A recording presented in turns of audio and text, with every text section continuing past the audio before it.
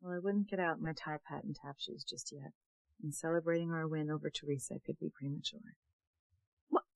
Why? I mean, Mother Inferior is already in jail, and little Ethan is just a dotted line away from being adopted. And something could still go wrong. What? That is just your hormones talking. Come on. We have our revenge on Teresa for killing little Sarah and for causing you to be as barren as the moon. Mother, no, nothing is going to go wrong. We are untouchable. What if Ethan finds out we're responsible for sending the tabloid the information on his true paternity that he's a Bennett, not a Crane? It was years ago. Besides, Ethan blames Teresa for that. Well, what if he finds out that we're responsible? How could he? We used Teresa's computer to out him. I'm just still worried that something could happen to mess this all up. Gwen, all you have to worry about is making a little bumper crop of eggs in there. What am I, a brood hen? It's just the more eggs you have in your nest, then the more likely it is that Ethan's little swimmers are going to make it to the in vitro finish line.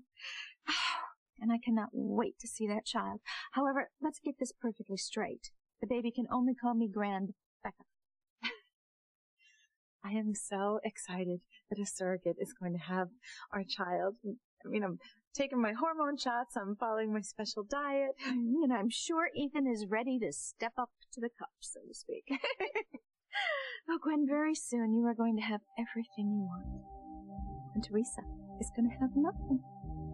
That's right, no more Mother's Day cards for the bitch from the barrio, because we have her son. I always thought that I could count on Ethan. And then for him to betray me like this. First, he takes little Ethan away from me by helping Rebecca. And now he's agreed to adopt my child so that he can give him to Gwen to make up for Gwen losing her baby. I mean, little Ethan is his namesake. Ethan is his godfather. He promised to always look out for him, to be his champion, not this. Yes, I know, you're upset. But you have to hold it together. Vanessa, you can't give the Cranes any more ammo to use against you.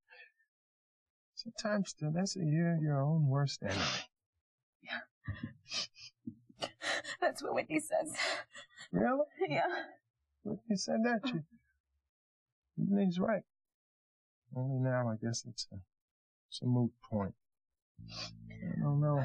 After that spectacle you pulled in front of the cameras and Judge Riley, I don't know if you'll ever get your boy back. I don't know if you'll get out of jail. I don't know anything. What? If I don't get little Ethan back, I might as well be stuck here. Nothing matters to me without my son. Nothing.